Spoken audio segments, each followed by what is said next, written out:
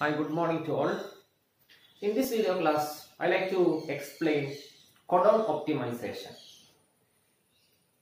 We already studied what is heterologous gene expression. That is the expression of a particular gene within the foreign cell. And for heterologous gene expression, we can depend several strategies or several methods. Among these, one method or strategy for heterologous gene expression is codon optimization. And second strategy is called vector engineering. And third strategy is called post-cell engineering. Like that, we have different strategies for heterologous gene expression. But here we are going to study the first strategy, that is codon optimization. Let us try to understand what is codon optimization. Before going to understand codon optimization, we have to study what is, we must study what is codon. Actually, codon is a 3 consecutive nucleotide, like that. Suppose AA. It is a 3 consecutive nucleotide. But it is a nucleotide, it is a adjacent 3 nucleotide or 3 consecutive nucleotide present on the mRNA, which can able to code for a particular amino acid or a code for a termination sequence. That is called codon. So from that word, codon optimization comes. Now let us try to understand, let us try to study codon. What is codon optimization? Codon optimization is a special technique used to improve or used to increase the transcriptional efficiency and the translational efficiency of a particular gene within the foreign cells. So once again, it is a special technique used to improve the transcription and the translational efficiency of a particular gene present inside the foreign cell. So then that process is called codon optimization. But the name codon, the reason for giving the name codon is that in this codon optimization, scientists used codon bias, mainly scientists used codon bias to increase translational efficiency of a foreign gene. That is why it gives codon optimization. In broad sense, it is a special technique to increase transcription and translational efficiency of a particular gene within the foreign cell. But the word codon given to that process due to the usage of codon bias to increase translational efficiency of a particular gene. So let us try to understand the details of this codon optimization. Look here, you can see different parameters of codon optimization. I will give an example. So in codon optimization, by using codon optimization technique, we can increase transcription and translation efficiency of a particular gene. By using codon bias. Suppose you imagine this is a foreign gene. Suppose you imagine this is a foreign gene. This is a foreign gene.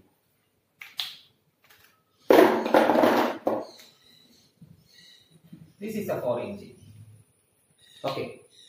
And that foreign gene, that foreign gene is the foreign gene. That foreign gene produces a mRNA, messenger RNA.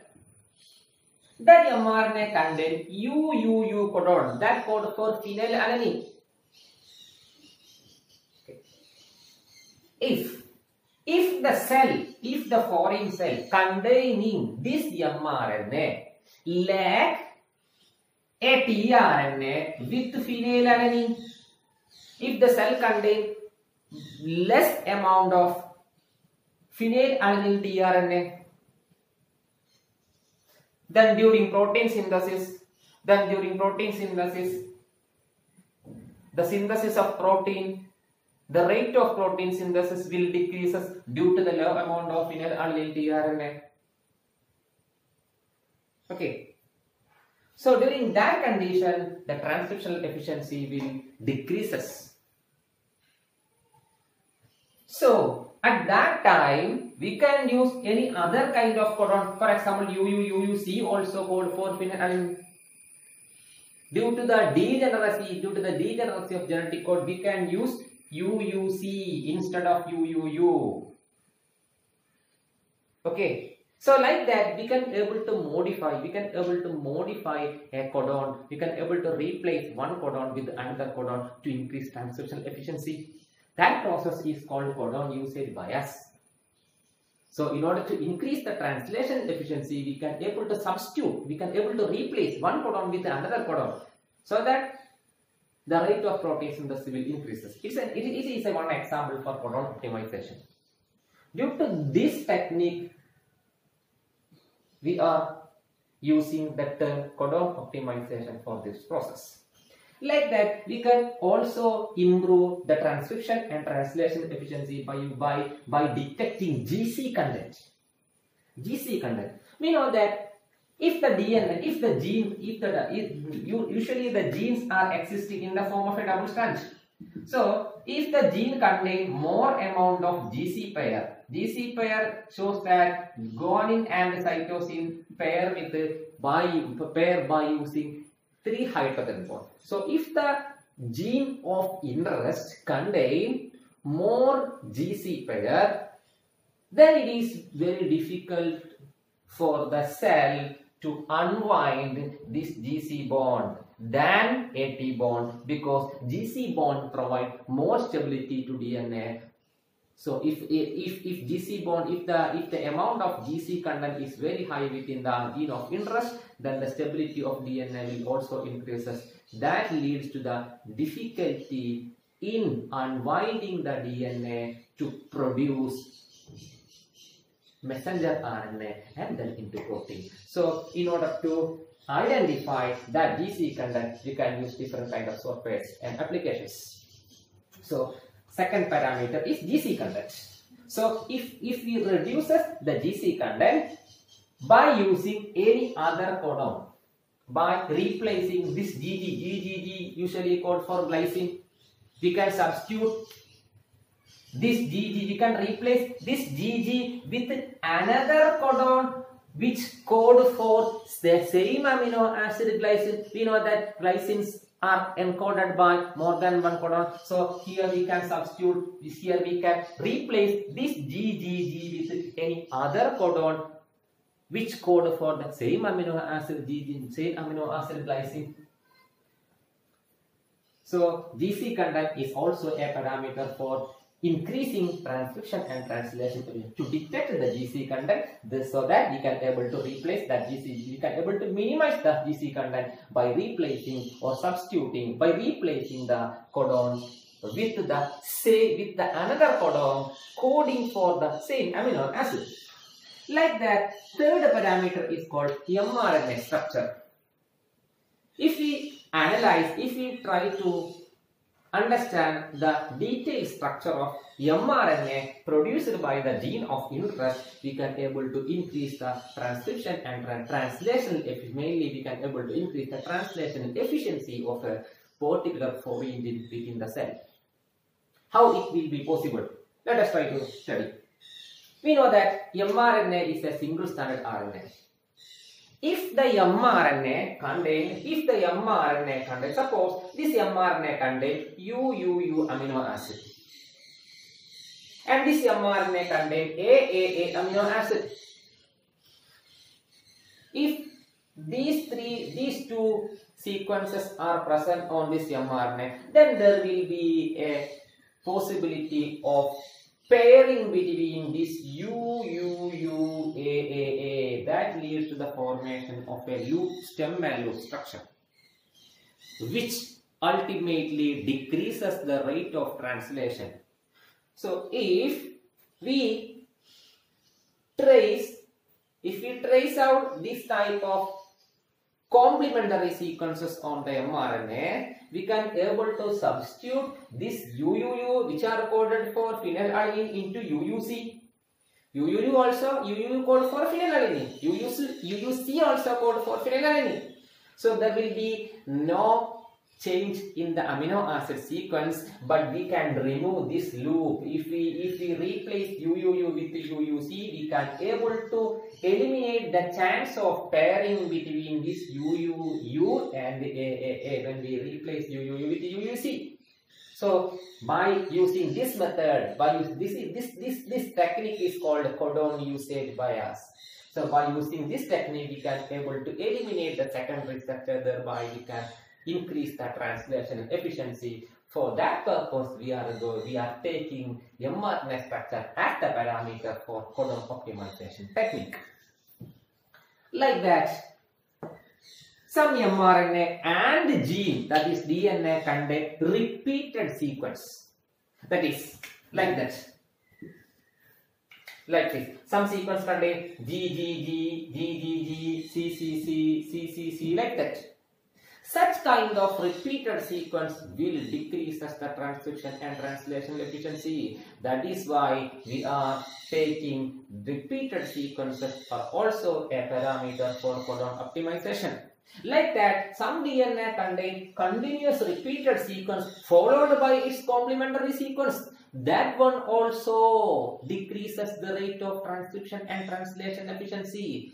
So when we take that parameter, when we consider that parameter, we can reach into a solution to eliminate that such type of sequences. Thereby, we can able to increase the transcription and translation efficiency of a gene, of a particular gene within the cell.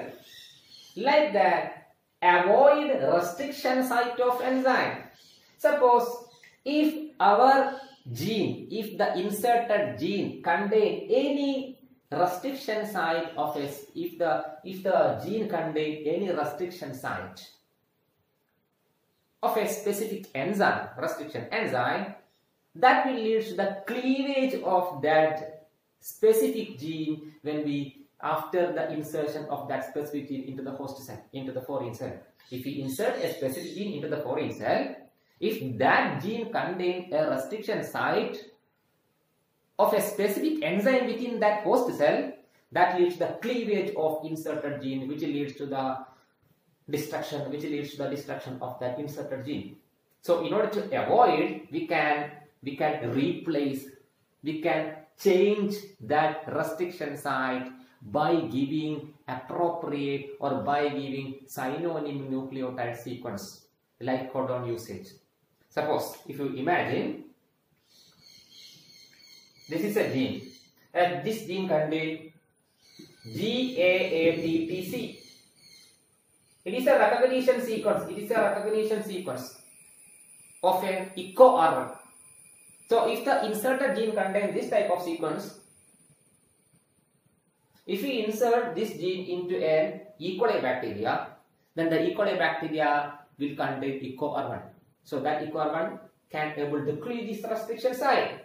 Thereby, this inserted gene get destructed. So in order to avoid such action of restriction enzyme within the foreign cell, we can replace any codon.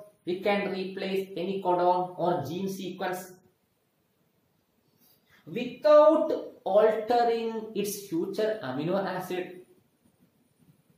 So that can be possible easily due to the degeneracy of genetic code. So by detecting such kind of restriction enzyme recognition site, we can make a small changes over this kind of recognition sequence. Thereby we can able to avoid the action of restriction enzyme. Thereby we can increase transcription and translation efficiency. Like that, we can eliminate, we can determine, we can detect the presence of non-coding region, that is called introns. We know that mRNA contains introns and exons. And we know that introns is called intervening sequence. Okay, that intron is a non-coding sequence. So we can able to find out intron non-coding sequence. Thereby, if the RNA contains introns, usually in eukaryotic organism, after the mRNA synthesis, introns get replaces and exon get joined and form a mature RNA after capping and tailing. So during that process, if the eukaryotic cell lacks the splicing process, then the transcription will be very poor. The transcription is not possible. So we have to find out which one is called intron, which one is called exon, so that we can able to eliminate introns and we can join that exon through splicing process. So thereby we can increase the transcription and translation efficiency. So these are all the parameters which are used during codon optimization technique to improve the heterologous gene expression. Okay. Now we know that codon optimization can be possible by selecting some more other criteria like promoter sequence of RNA, Shine-Dalgarno sequence. Shine-Dalgarno sequence. We know that Shine-Dalgarno sequence is a specific sequence of RNA where ribosomal subunit recognize and assemble. Okay. Like that, we have importance region on mRNA which cannot be avoided in order to increase translational efficiency of a particular gene. These are all the broad concepts regarding with codon optimization technique for increasing the expression or for increasing heterologous gene expression, that is expression of a gene within the foreign cell.